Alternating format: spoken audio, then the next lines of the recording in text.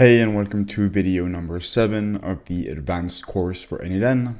This video will cover handling files, which is quite an advanced feature of n8n workflow building. When dealing with files, the node output will have a new option called binary view, alongside JSON, table, and schema. When reading images or documents, the binary data will let you preview or download those files directly onto your computer. All of this will help with, handling files. The binary output will give you additional information about the file, name, directory, file type, size, etc. When dealing only with files, the table, JSON, and schema views will be empty. Here you see an example of a binary view. I made an HTTP request to retrieve a file, and here I have different information about that file, name, directory, extension, size, etc. By clicking on the view, I am able to preview this file, but I could also download it onto my machine so I can view it directly. Here, for an SVG format, we can obviously preview the image. When dealing with files,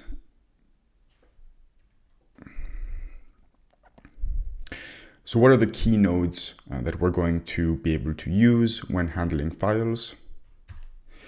All the nodes related to handling files are in the file category.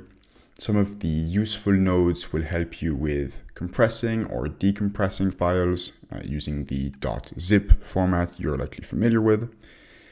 Will allow you to read or write files from the disk. This can be particularly useful if you're self-hosting n8n or converting JSON objects into or from the file format.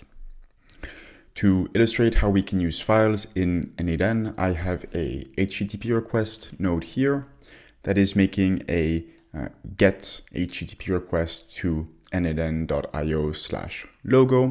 And here we can see the expected response format is a file. I'm going to put it in a field called logo.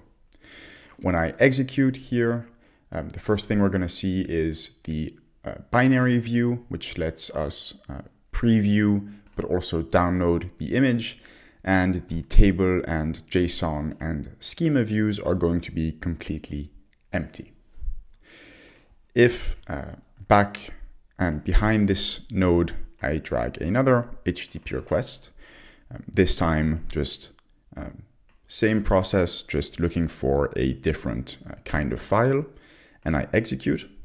Here we can see that binary items behave a bit differently than regular items and append each other.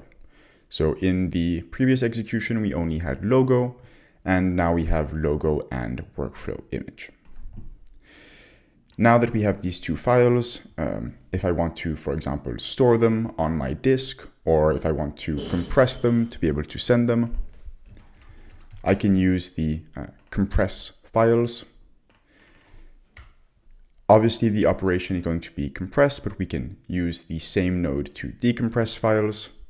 And I can just add here the names, logo, and workflow. Set the output format as a zip, give it a name, compressed.zip, for example.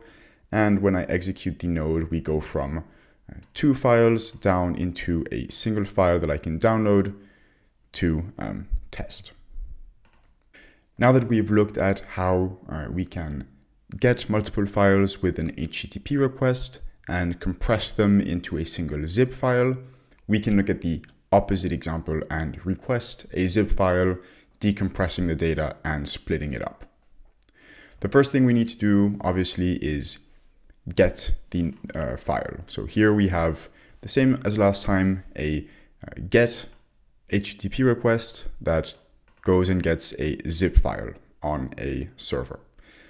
By executing here, once again, we see table and JSON are empty, and we have a binary file that we can again download here. Using the decompress node here, we can extract all of the different files that are in data. Here we can see that we have 3 different files, file 0, file 1, and file 2, that are an Unsplash image, a second Unsplash image, and a third one. Again, all of the information about the file can be found here. Here, apparently, we have 3 JPEGs. The next step here is going to be to split this out. As you can see, we only have 1 item. So if in the next parts of the workflow, we're going to want to deal with these different images separately, we're going to have to split out this single item into different binary items.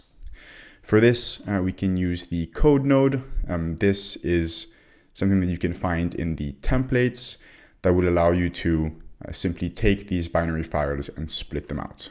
So when I execute the node here, we see that we have this time 3 different binary items, all named data, and that correspond to the 3 files that we saw earlier, this time split out. Here we can again see we have a single item here, and then we have 3 items here. So following on, we can now build our workflow looping through all of these different items. Thanks for listening to the 7th video of the n8n Advanced course, where we covered handling files. In the next video, we'll cover some enterprise features that'll take your workflow building to the next level.